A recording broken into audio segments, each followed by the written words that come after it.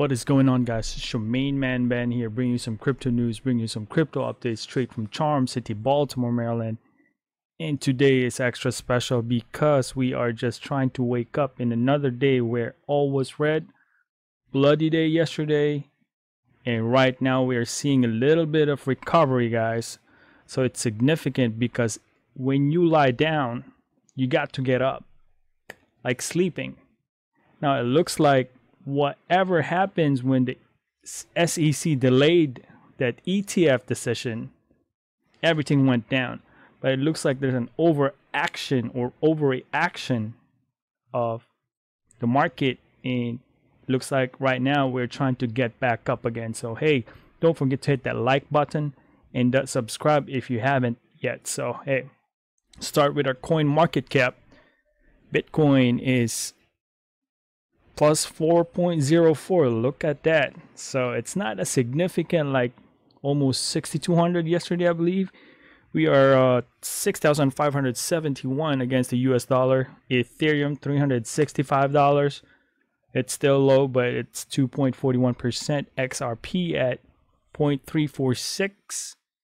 Yet I think we have an XRP news again later, guys, in a little bit. So it's short news today, but I think it's a little bit exciting just to check out some content out there. Bitcoin Cash plus 4.08, EOS plus 3.62, Cardano at 8.82. So the top 10 seems to be better now. So IOTA at 3.73. We have a little bit news from IOTA later as well. So biggest gainers, Monacoin 31.93, a Monacoin.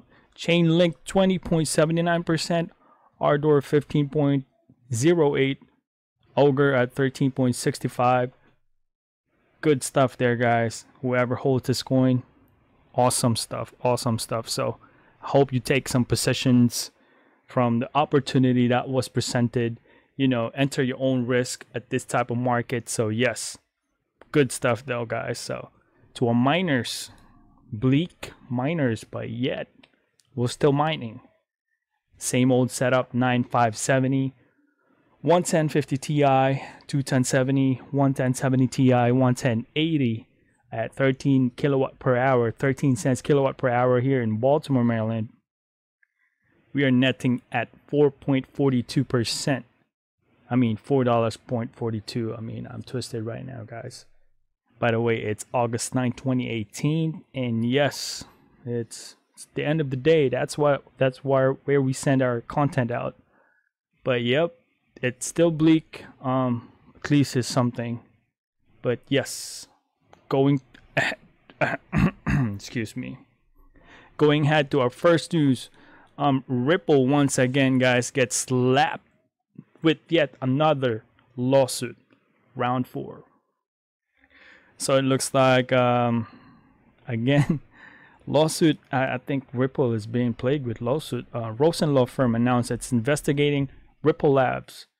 You know, this is with regards to the tokens, you know, suffered by those who bought XRP tokens. So it looks like it's a lot of people and hired the Rosen law firm. So it looks like, yep, another lawsuit from Ripple. So they haven't released any information, or Ripple haven't responded yet, but yes, another XRP lawsuit. So good luck, XRP. Moving on. So we had a sneak peek of Binance, an in-house decentralized exchange. So it looks like Binance is cooking up the program or the software, and it looks like they are trying to do the grinds out pre-alpha decentralized exchange. So they're teasing out, guys. They're putting out content here.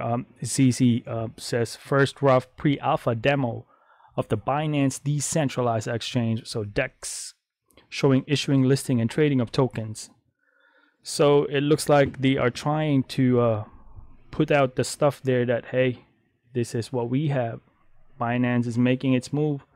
So it looks like we are closing on this one, guys, following closely, because Binance is a very reputable in terms of volume in the market. They are top. So we are closing, honing on this one because Binance is fantastic. I shell on the BNB too. So yep.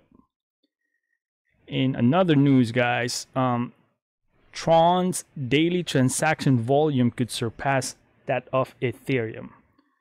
So this is very interesting because, you know, there's Justin Sun and Vitalik had like a war of words a couple of months ago, you know, that, you know, copy paste those stuff. Vitalik told Justin Sun, you know, you better be better of copying pasting and putting it in your site. But yep, it looks like in a tweet just yesterday, Justin Sun noted an amount of daily transactions of Tron network numbered 128,438. So it looks like they are surpassing the daily transaction. So yes, a lot of haters for Justin Sun once again, guys. I admire this young gun right here, the tenacity, and he's just making it happen, guys. So following closely once again. So if this happens, how much was the promised transaction, maximum transaction of TRX? It's capable of maximum 172,800,000 transactions per day at full capacity. In the case of Ethereum, with a maximum of 25 transactions per second, its network can only handle 2,160,000 transactions per day at full capacity. So TRX can handle 2,000 transactions per second. So that's a massive comparison versus Ethereum's 25. So watch out closely. Once again, a lot of haters in TRX. I'm not a hater in TRX. I'm not a big holder TRX, but yep, I admire TRX. I do own a little bit TRX. I don't shield TRX, but problem is, I already said that in the past episode, I do like TRX. Moving on. Philippines. Yo, what's up? Kumusta? Philippine project to apply blockchain technology to tidy up dirty river. Hey, that's what's up. You know, they putting it content out there, guys. They're making the technology work, and this is the first time I heard about this. So looks like devices across the main river underwater. They're putting considering to install modern IOT or Internet of Things. You know, to put it into the sea, so it to measure tide levels, water quality, and other important data points to monitor their advance in a specific period of time. So this is once again, it looks like they are trying to implement proof of concept. So hey, I shill in Philippines. What's up? It's a good project. And yes, guys, once again, blockchain technology taking over. If you don't believe it, maybe we can review this video again 2 years from the future or 5 years. But yes, moving on. Bitcoin mining threatens our existence, academic says. Call for intervention. What is this? I mean, what is this? The everyday increasing amounts of electricity that Bitcoin mining consumes threaten to reverse the efforts and gains made so far in mitigating greenhouse gas emissions. You know, yes, I some kind of agree on this one, guys. However, this is a technology that does rely on mining, especially Bitcoin. However, you know, there's a lot of alternative source of energy like hydro, thermal, geothermal, solar panel that we can utilize, especially for the big guys that really don't care about. I see what they're saying here, so I believe they're referring to the miners that's the farm, like the massive numbers of GPUs or ASICs that does emit some bad stuff and contribute to you know, pollutions and all that stuff. But then again, guys, that's part of the advancement of the technology. It's not like we're actually mining, planting dynamites and other chemicals to extract gold from the earth. So if we imagine the damage that does until this day on other forests and all that stuff. I don't think this is a bigger this is just a speck of it. So yes, but I do understand where is this article coming from, but yet there are still other alternatives that we can implement to make this work, you know. But yep. So moving on, in our last news, guys, IOTA. This is for IOTA. Internal conflicts arises. Co-founder Dominic Schneier asked to resign.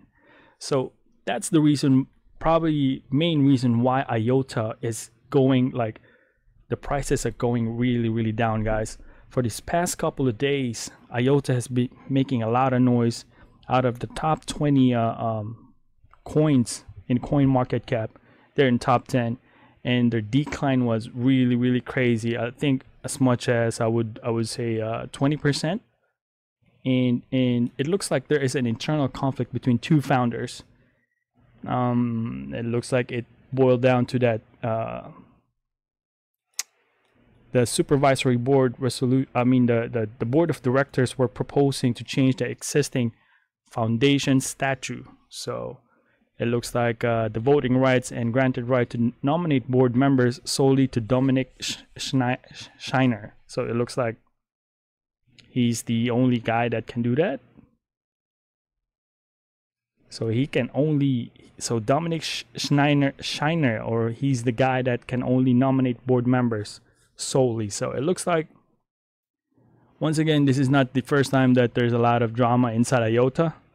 So we are going to also follow this up, because IOTA is very promising, guys. They made big partnerships such as Volkswagen, Audi, and it looks like they're trying also to move from automotive industry to the I think nature stuff as well, and so like a community as well, like a smart community. So we are trying to closely follow on this one, and I don't think IOTA is going down because of this, but something's got to be resolved, because we do not want any drama anymore, guys, because this is bear market, and in spite of that, you do not want to put like bad impressions, especially on the market right now, where investors don't have a lot in their pockets, and we're still trying to get new money, and there's a lot of, believe it or not, there's a lot of rage quitting right now. What happened yesterday? There's a lot of folks are quitting, and believe it, they're giving up on everything. I mean, that's part of the crypto space. Somewhat, I do not want to say it, but yes, it's still necessary. That happens, the bear market happens, and this is necessary. So stay with the flow, guys. You know, bear market will be over soon, and just hold down the anchor. So once again, guys, always remember, God is good all the time. That'd be it for today. This your main man Ben here. Peace out.